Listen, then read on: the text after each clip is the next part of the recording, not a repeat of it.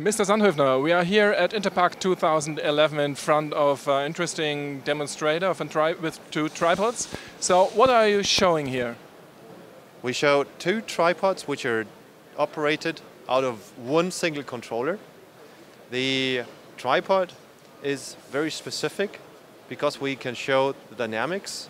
The dynamics is generated by dynamic motors, but also by very dynamic mechanics with lightweight fiber optics design. The specific B&R characteristics of the demonstration is that we have combined kinematics out of one CPU with integrated safety functions. The integrated safety functions enable the user to limit, for example, the speed. So we are able to run functions like save limited speed. We are able to run functions like save limited increment or save direction. And here we've got about 20 safety functions which are TÜV certified, which can be used by machine builders to make their machine safer. One specific characteristic of the B&R control system is that it offers very fast reaction times.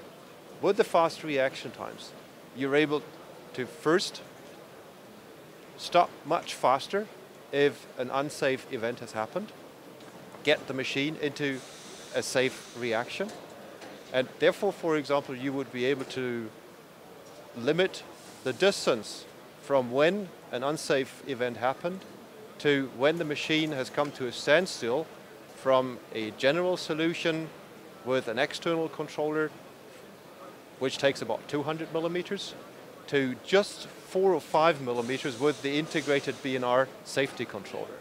And that is one of the main advantages of the B&R system, that is speed.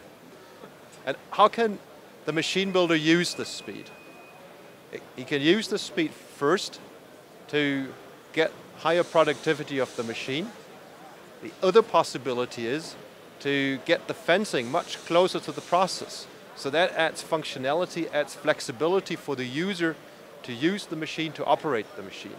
So in total, you save floor space, you save cost, and you bring more flexibility to the operation of the machine. Is it also possible to have another way of maintenance and another way of setting up the machine? It is possible with the integrated setup of the safety technology to configure safety via the HMI. You would be able to, for example, define specifically which optional modules of the machine are linked to that specific configuration you have in place. We would be able to automatically interface to the modules and recognize the modules in the field. But of course, since we are talking about safety modules, it's important to really know that a system has that specific safety module in the field, and therefore you need the configuration via the screen, because only with the configuration via the screen you can make sure that if the system doesn't detect a certain module in the field, it knows it's supposed to be there and it's not supposed to go into operation before the module is recognized. This is what you need and understand under safe operation. And how do the motors are communicating with each other? Motors and drives use open safety and Ethernet power link as their communication layer and communication profile.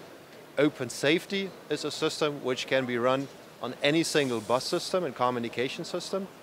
PowerLink is an ideally communication system for open safety because it is possible to communicate safe signals peer-to-peer.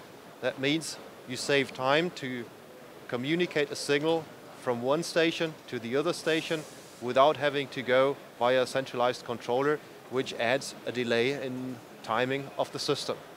And the big advantage here is, for example, that you can directly interface communication from a safe I/O module or a safe motion control system, motion control drive in the system, back to the safe controller without having to go via a centralized station, and that speeds up communication by up to a factor of 5.